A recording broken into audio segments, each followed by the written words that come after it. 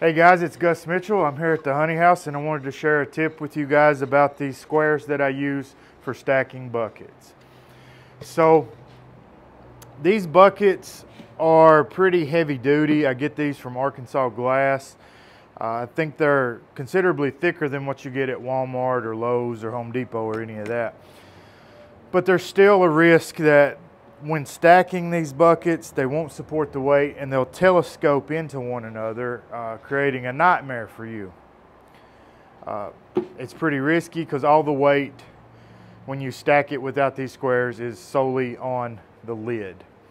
When you use these plywood squares or scrap wood squares, you're allowing the weight to be distributed all the way around the rim of the bucket, and the bucket itself takes the weight.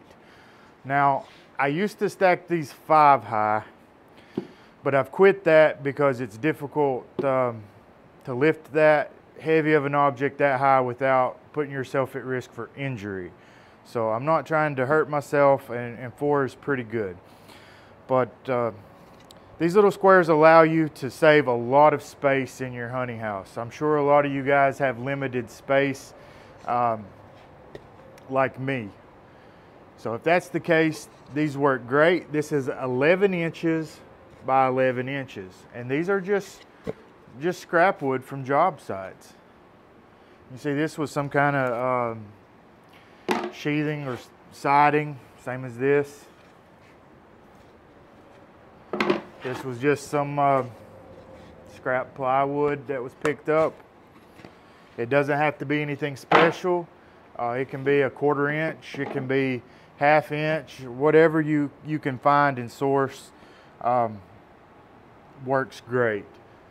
These were all primarily gotten from my friend Robert Hodum and my friend Sammy Mardis. Sammy gave me a lot of these. I have stacks and stacks of them, and they really help out.